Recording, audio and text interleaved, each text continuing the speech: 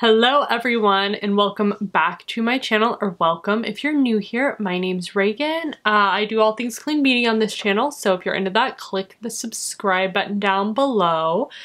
And today we're just going to be doing a chatty get ready with me, talking about all the makeup I've been using the last couple of weeks.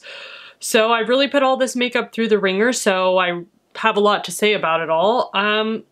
But just before we get started, I haven't been filming, and a lot of you know because I posted in the community tab here on YouTube that my aunt and uncle passed away, trying not to cry, and I was with my family for their funeral. They passed away pretty tragically, and suddenly they were walking down the sidewalk and someone came up behind them and hit them. I just want to thank everyone for their outpour of love and support during this time.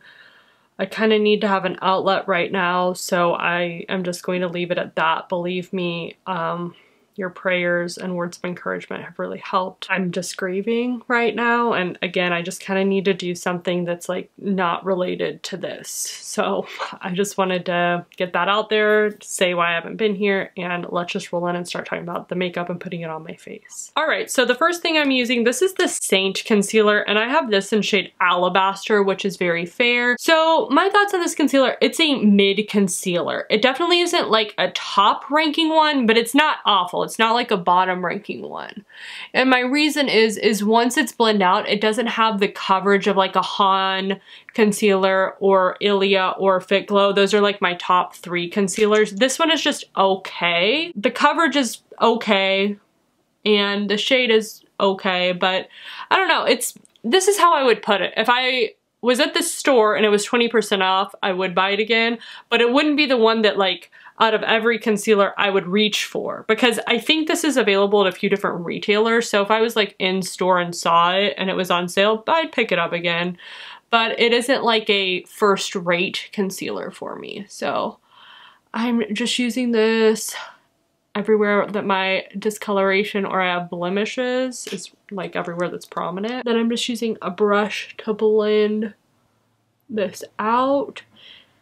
And it kind of has like a satin-y finish to it. Like it's not matte, but it's not luminous. So it is very pale. It's a fine one. Again, just not a top for me. And then I have been using the Westman Atelier. I was about to say Ilia Perez, but it's not that. So I've been using the Westman Atelier. This is their foundation stick, and I have this in Atelier 0. And I'm just doing some stripes on my face and a couple of dots, not a ton. So I do like this foundation. I think it's a pretty darn good one. It has a nice, lovely finish to it. I will say creams are not my favorite foundations though. The coverage, it looks nice. Like my skin looks really, really good with it, but I prefer something that's a little bit dewy, more luminous, and that's why I like the Ilia face oil tint stuff. What else do I like? I do like the Xoxo foundation. And this, again, there's nothing wrong with it and I like it. It's just not my absolute fave. It's weird, it's not my fave, but it like looks good on. So yeah, I know that's odd. Okay, and then I've been using the Kara Weiss. This is their setting powder. And this is actually my second pan of this. Just smelling it, making sure it hasn't gone bad. It hasn't. One thing they've changed about their setting powder, it now has a light scent to it. So if you've smelled some of like the Kara Weiss skincare, this now kind of faintly smells like that. So I'm just putting this under my eyes and kind of focusing it in my T-zone, just pressing it lightly everywhere else. I've liked this enough. It's not my favorite pressed setting powder, but this is like the second one that came out. Ilia Perez came out and then this came out. And now I really do like the Vapour one the most as a pressed setting powder. It's just really, really lightweight. Like this one is lightweight, but it is a little bit more grainy and feel, which isn't a bad thing. I mean, it blends out on my face and doesn't feel that way or look that way. It just isn't as like arrowroot powdery thin as like the Vapour one. Okay, and I forgot to bring a bronzer with me, but a couple of blushes that I've been using because I'm not using bronzer. I've been using the Vapour. This is their Intrigue Aura Multi-Stick. So Ilia sent this to me and I did a whole Vapour Beauty masterclass with one of their makeup artists. And one thing I learned from her is she uses this like on the back of her hand before she uses it, excuse me, on her face.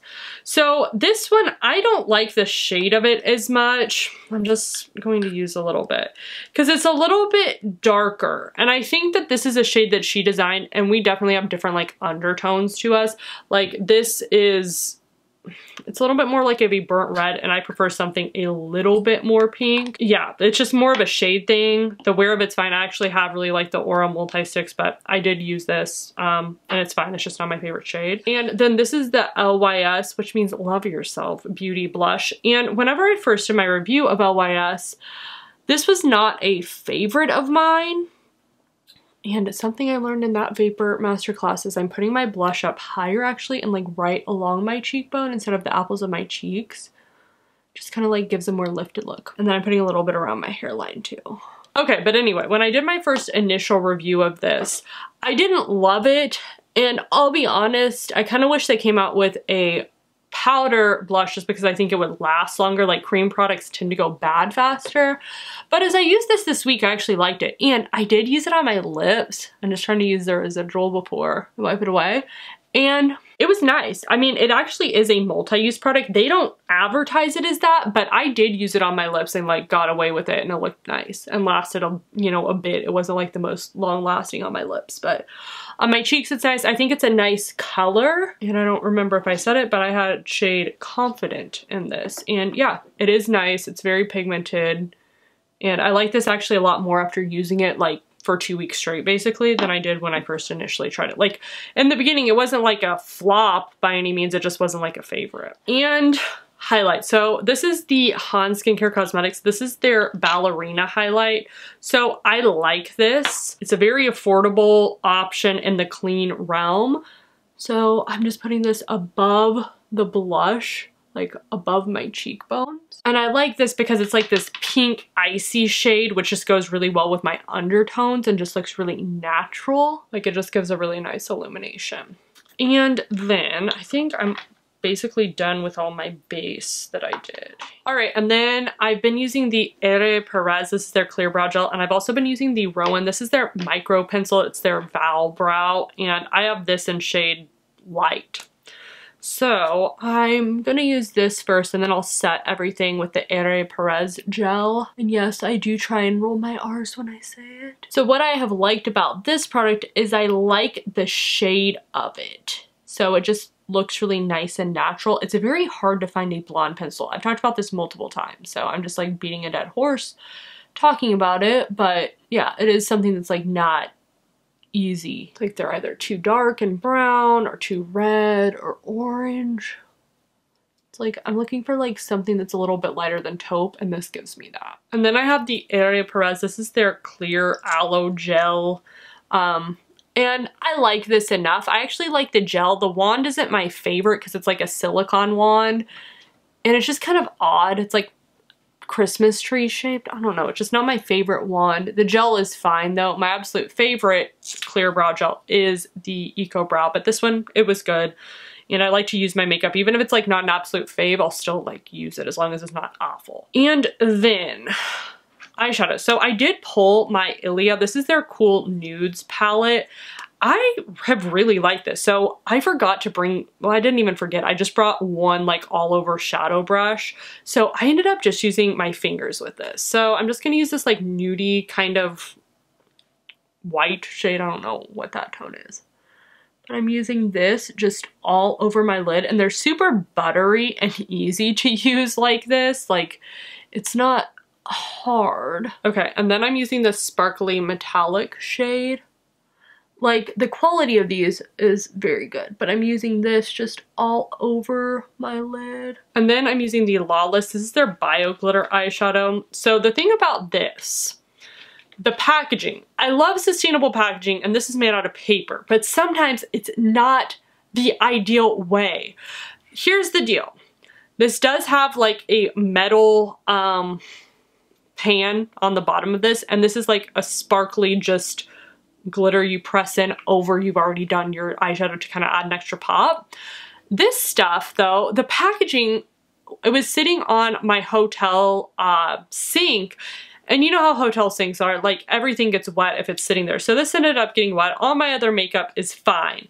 This thing is like all misshaped now. So that is something that, you know, I pulled this out specifically because my friend Jamie's like, that's something that you're going to like forget you even have. And I took a vow to myself, like, okay, I'm gonna really try and use this because I don't want to forget that I have it. And yeah, it just isn't something I love and I'm obsessed with. I kind of think this is something that you kind of could just put in a palette. I don't think it needs to be its own like individual product. And yeah, I wouldn't really recommend this.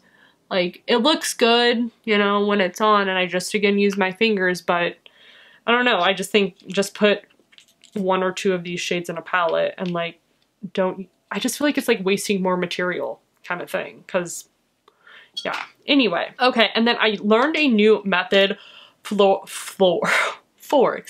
applying eyeliner. So I did use a couple this week. I used the Hint one, and then I also used the Burt's Bees one. So in that Vapour masterclass I did, what she does is she puts her eyeliner on the back of her hand like this, and this is again like the celebrity makeup artist's way. And then she takes like a thin eyeshadow brush, which is like an eyeliner brush or whatever she had, and she rubs it in to the black. And then she does her eyeliner from there using the brush. And it makes it a lot easier to do like a smoky eye line when you do this. And I really have like taken this method and used it quite a bit because it just is super easy. I can really get into my lash line. I can like smoke this out, make it a lot lighter. It's not like a harsh black line. And I make it a little bit thicker than I would like the typical line. But yeah, this is just a method that I would recommend it, especially I've just noticed like older women, like my mother, a harsh black line I feel like kind of ages you. I don't know what it is, but I was like looking at someone who's like about my mom's age and I was like, yeah, I think this would work better for someone who more mature. So yeah, Burt's Bees is like my ride or die all-time fave. The Hint one is nice. One thing I do like about it, it has the smudger on one end. I don't know why I packed both of these, but I did, so I used them, and there we are.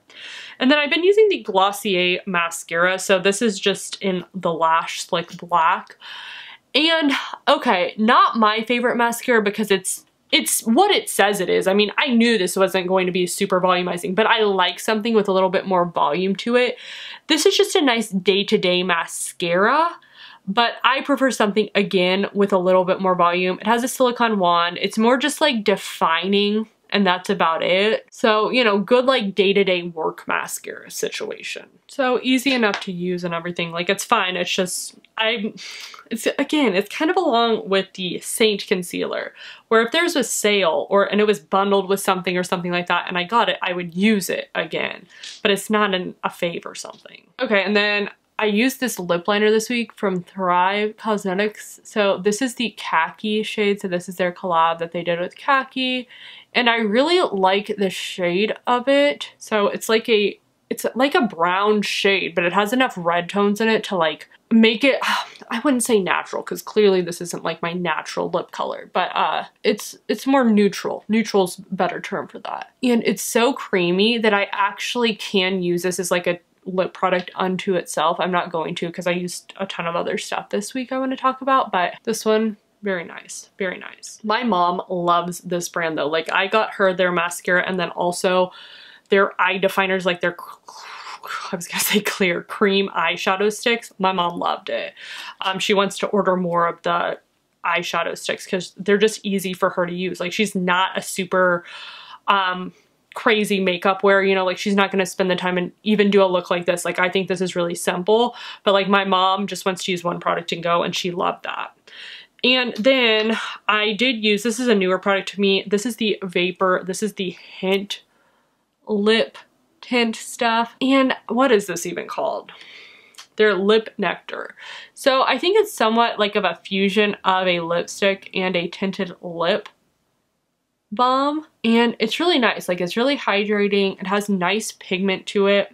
I'm gonna try and blend this in, kind of mix these colors together. So yeah, that's just a nice like lip look. And then I did use a couple of other lip products. I just want to talk about them. So I did use this MOB Mob Beauty, their refillable. I think this was actually a lip conditioner, like more of a liquid lipstick.